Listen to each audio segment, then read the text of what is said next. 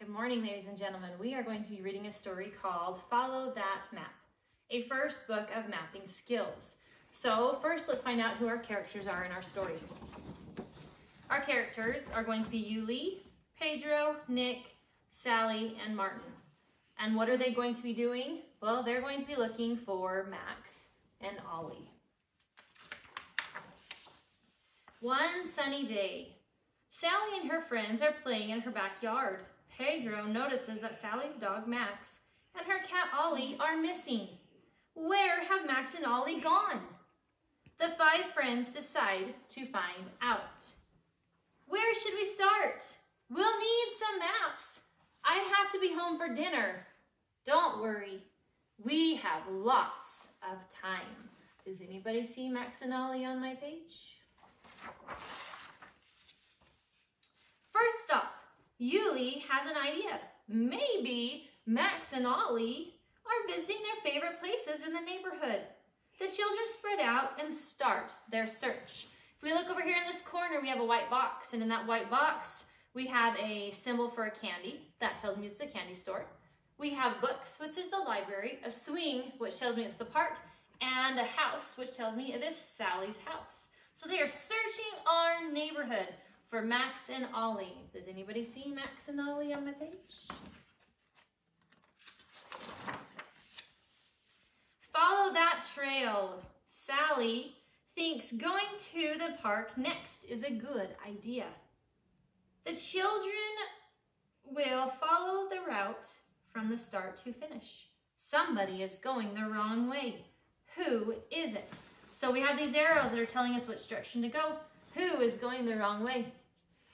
This little guy back here on the skateboard is going the wrong direction. In the city, no luck on the trail. Yuli suggests going to the city zoo.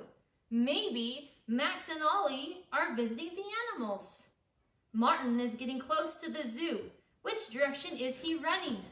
So our zoo, if we look in our legend down here, our zoo has an elephant. Martin is getting close to the zoo. Which direction is he going? Well, if we remember, this is a compass, and our compass tells us north, east, south, and west, or never eat soggy waffles. So which direction is he running? He is running east. Hot, cold, wet, dry. Look out! The weather is changing. Good thing Martin brought an umbrella. What's the weather like where Max and Ollie are? We look at our legend again. We have cloudy, lightning, rainy, or sunny. Find Max and Ollie. What is going on where they are at? It's sunny. X marks the spot. Once the weather clears, Sally finds a treasure map. But the children don't find Max and Ollie. Follow the friends to their big surprise. So the directions for our treasure map says go 7 steps east. So 7 steps east. Jump or cross the Serpent Bridge. Jump on 8 stones, but stop before you get to Alligator Beach.